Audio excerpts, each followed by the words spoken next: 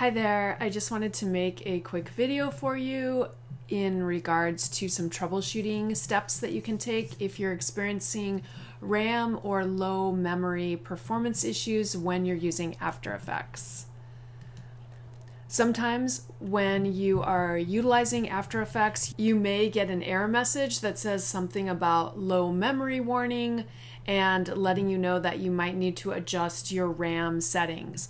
So let's just go through and talk about some things that we can do to hopefully circumvent that problem.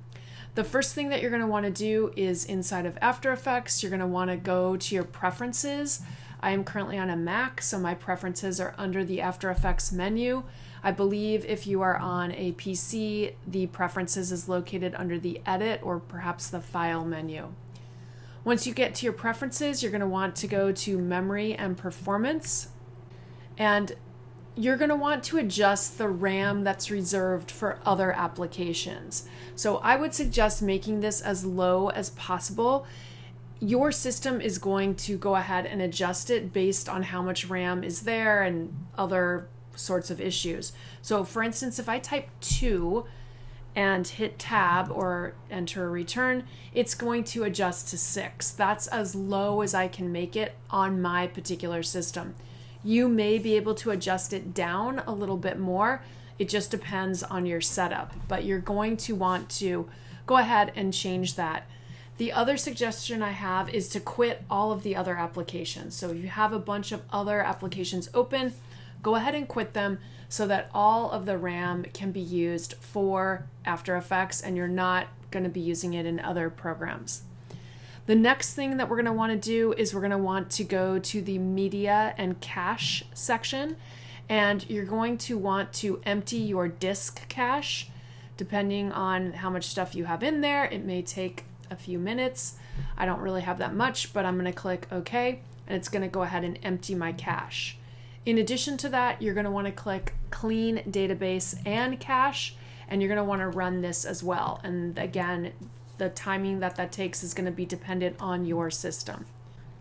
Then we're going to want to go up to the Previews section, and in the Preview section, we're going to want to change the adaptive resolution limit to be as low as possible. So I would set this to either 1/8 or 1/16.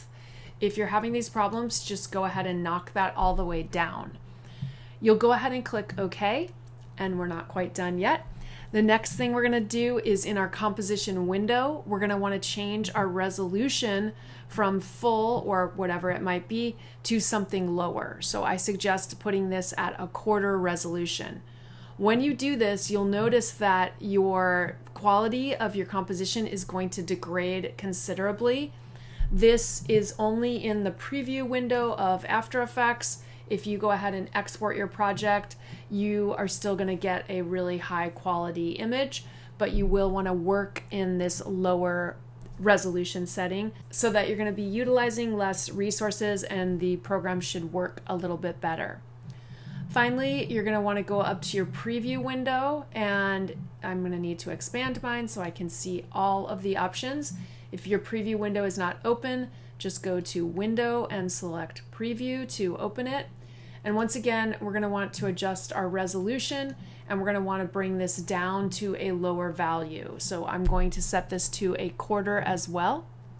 Then what you're going to want to do is you're going to want to save and close your project. So I'll go ahead and just hit save to save this. My project is currently called Demo, so I just resaved this. Then I'm going to go ahead and I'm going to open a new project. So I'll just go to New Project. This in turn is going to close my existing project. And then what we're going to do here is we're going to go ahead and we're going to import in that project that we were just working on. So you can do that a couple of ways. You can go to File, Import, and then you can navigate for that particular After Effects file. Or if you have the space on your computer and you can see your original file, you can simply grab the file and just drag it into your project window. Either way is going to import it, and once it's been imported into After Effects in the project window, you're going to see a folder. I'm going to open that folder and I'll go into compositions and I'll just select the composition that I'm working on. I was currently working on Flamingo 2, so I'll open that up. All of the compositions that are part of this project are going to be imported, so I could work on other compositions. And once you've done this, you're going to want to save the project. So I'm going to go to File, I'll hit Save, and I'm just going to do Save As. I haven't saved it. As you can see, it's an untitled project, but I will click Save As. I'm going to save it in the same location, and I'll just go ahead and rename this Demo 2. And hopefully now you will be able to use After Effects and you won't experience any problems. Now, if this set of steps does not resolve your issue, I do have one other suggestion. So the next thing that I'm going to want to do is I'm going to want to open my Creative Cloud settings, and I currently have 2 versions of After Effects. I've already installed this lower version, but you probably will just have the current version. And what you're going to want to do is come to the 3 dots right here where it says More Actions. You're going to want to select Other Versions, and you're going to want to navigate down to After Effects 22.1.1, and you're going to click the Install button, which is going to look like this. Obviously, I've already installed it, so mine says Uninstall. You'll click the Install button, and depending on your connection, that might take 5 or 10 minutes to install.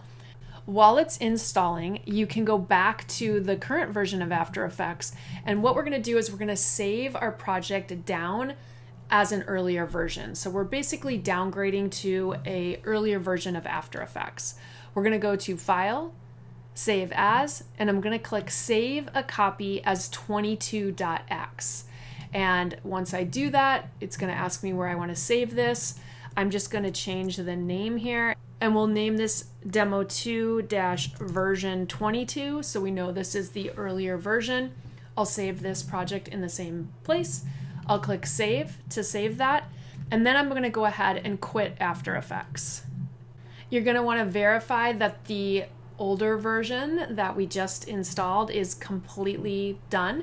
So if you see the open button, you know that it's completed the install process, and then you're going to want to restart your computer. So go ahead and just restart your computer, and then once you've done that, you'll come back to Creative Cloud or wherever your applications are, and you're going to want to open that earlier version of After Effects. So now I'm opening version 22.1.1, and I'm simply going to click Open Project. I'm going to find that version 22 that we had created. I'll click Open, and this is going to open the exact same project. You'll still have the exact same sort of functionality. Your project should work in the exact same way, and you'll be able to continue working. Hopefully one of these suggestions is going to help you. I would first go through the first set of instructions that I shared with you, and if that doesn't work, then try installing this earlier version of After Effects to see if this resolves your issue. But I believe one of these should eliminate that error message that you're getting. I hope you find this helpful, and have a great day.